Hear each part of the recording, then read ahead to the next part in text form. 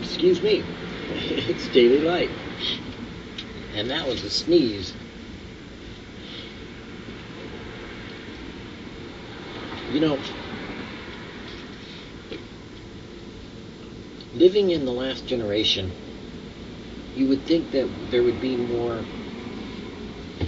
anticipation and wind up and like a constant excitement and joy over God coming again and sending his son to save us from the world we live in.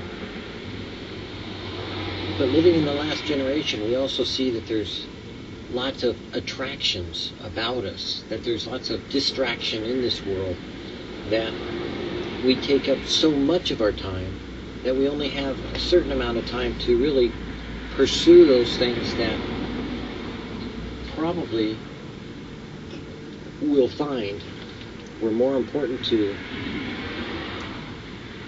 be involved in than what we actually did. I hope that's not true with you. I hope daily that you seek the Lord with all your heart so you can find what really is profitable for the kingdom of God and his righteousness to be made manifest in your family as well as your friends and your neighbors, because soon you won't be looking at the news about the devastation in the world, but you'll be literally the news, and you may be in your neighborhood devastated. So because of the times we live in, we should set aside the sins that we've been participating in, the distractions that we've been involved in.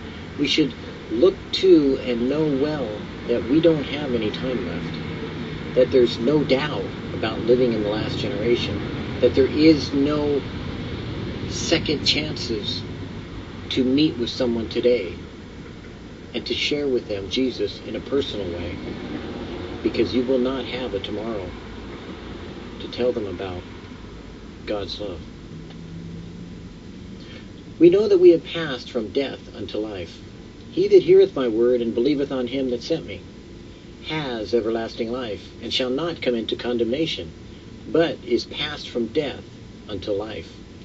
He that hath the Son hath life, and he that hath not the Son of God has not life.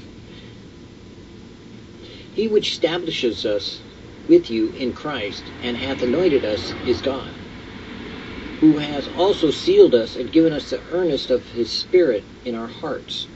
Hereby we know that we are of the truth, and shall assure our hearts before him. Beloved, if our heart condemn us not, then we have confidence toward God. We know that we are of God, and the whole world lieth in wickedness. You has he quickened, who were dead in trespasses and sins, quickened together with Christ, who has delivered us from the power of darkness, and has translated us into the kingdom of his dear Son. Find time to really evaluate whether you're bringing your life to God daily in a personal way with no one around, and admitting your own faults, so that if the opportunity presents itself that you can ask for help from others of your faith and of your intimate circle of friends that would pray for you and care for you, then confess your faults to one another. But first, spend the time alone with God so that you would know and you would say out loud the sins that easily trip you up and cause you to fall. The time is short. We don't have much time to waste. Thou wilt show me the path of life. Thus saith the Lord, Behold, I have set before you the way of life and the way of death. I will teach you the good and the right way. I am the way, the truth, and the life. No man cometh unto the Father but by me. Follow me. There is a way which seemeth right unto a man, but the end thereof are the ways of death. Wide is the gate, and broad is the way that leadeth to destruction, and many there be which go thereat.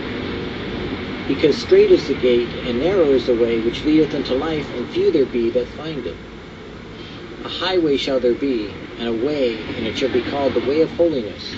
The unclean shall not pass over it, but it shall be for those, the wayfaring man, though fools, shall not err therein. Then shall we know if we follow on to know the Lord. In my Father's house are many mansions. If it were not so, I would have told you. I go to prepare a place for you.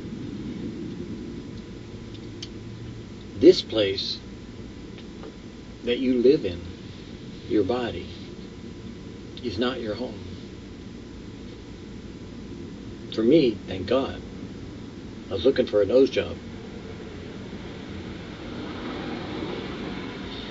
But the reality of what God has in store for us in preparing a place is not just a household of New Jerusalem, but a universe to uncover that is free from corruption and sin, where the violent no longer enter in, but where we find the joy of the Lord, and that love will flow like a river, and peace will manifest itself in our lives. And as we develop that now, we change the world and save those out of it. Even though we may hate the sin that they're in, we can pull them and cling to them and hold them close to us as we see that the world is falling farther away from God and not turning closer towards a heavenly reality. That you need to find in your heart right now to make this determination that you're so heavenly minded, you're no earthly good. Because the earth is evil and has fallen into despair. The end of the age has come. What are you going to do with the time you have left?